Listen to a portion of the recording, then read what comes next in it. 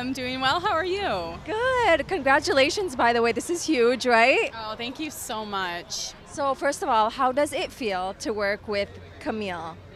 Oh my gosh, it was just amazing. Like, she's an incredible human being, and a very talented actress, and we're the best of friends. So I'm so glad I had the opportunity. I knew the original film, the 1978 original, so working with her, it was just surreal. So let's go back to that, because I haven't seen the first one, but I heard it was incredibly controversial. Why do you think that is? Well, some people consider it to be a misogynistic film, others a feminist film.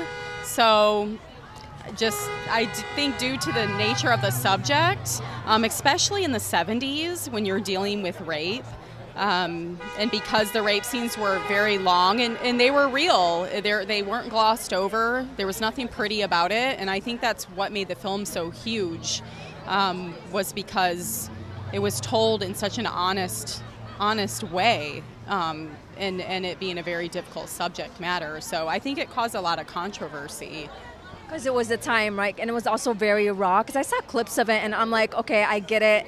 I can see why it caused so much like heat in a way.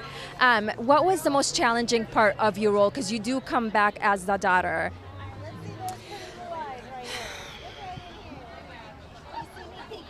I think the most challenging part was, for me, being part of such an iconic franchise and feeling like I had to live up to that. You know, it wasn't just any other role. And I had to do Mayor's legacy justice. So that's a lot of pressure. Oh, I'm sure. So now that you've been in a horror movie, do you think you're phased to horror movies, or do you feel like if you see another scary movie, you'll still jump and get scared? I still jump and get scared. I've loved horror since I was a child, so I don't think, much will change the more horror that I do. It hasn't changed so far, so. Okay, favorite scary movie of all time? Oh man, I have a few. That's just so hard. But if I had to pick one, I love The Descent. Yeah. That's a really good one. That's a really, really good one. And let's say you wanted to be in another sequel in any movie you can think of. What would that movie be? Oh, oh, I would love to be in The Descent. Honestly, like the cave scenes and everything, I mean, that would just be a blast. And I watched the making of it, and I think that would just be incredible. I love survival type horror films a lot, where they're in the woods or something like that. In this case, a cave, and so they're dealing with the elements as well. Okay, and I know this movie also was about revenge. Have you ever gotten revenge on anybody that did you wrong, or even an ex-boyfriend at all? Not that I can recall. No, I'm more the type of person that just lets things go. Yeah, then I would seek revenge. And then any other upcoming movies that you're really excited that you can tell us about? Yes, I have a movie called The Furnace by Oscar-nominated director Daryl Root coming out. It's a faith-based film, a drama, where I play a runner who gets into a car accident and loses her husband and the use of one of her lungs.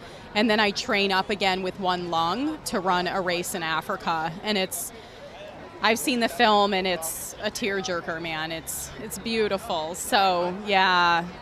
Yeah. Okay, and then going back to your role in I Spit on Your Grave, now, was there like any scene where that really creeped you out, like it almost scared you, to like any part in the movie where you felt like you were scared to actually do this? Because I know you're very bloody, and it's intense. Mm-hmm.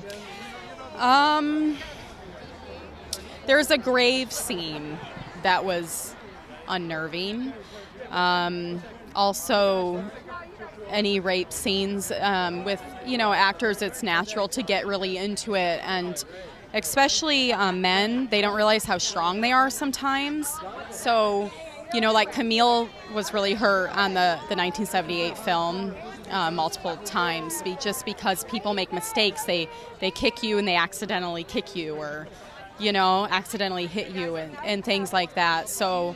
but that's, you know, with what I do, you have to expect that. So yeah, violent scenes like that can get really intense, and sometimes mistakes are made. And then I saw another interview where you felt like you said you really connected with your character. Can you elaborate on that more? Like how you really connected with her? Yeah, I did really connect with her. I mean, she's a model, she's anorexic. I lost a lot of weight for the role. I never was into modeling, and either is she. Like, she feels like just a piece of meat, and she's over it.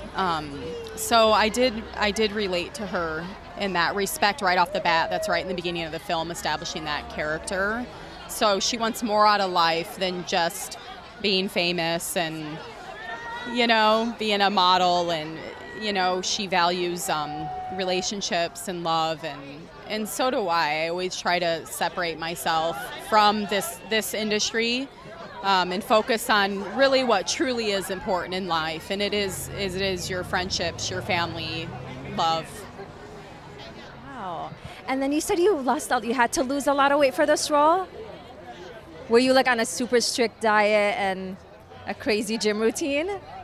I was. The producers didn't ask me to lose weight. I was already very thin.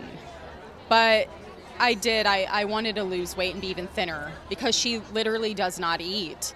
Yeah. So, and when I watch myself in the film now, it's like, yikes. I mean, I'm like, wow, I was really thin. So yeah, it was a decision I made on my own for the character rather than them telling me to do it. Well, I do not want to take any more of your time. I feel like I exhausted you with questions, but thank you so much. It was so good talking to you. Thank you so much. Of course. Bye.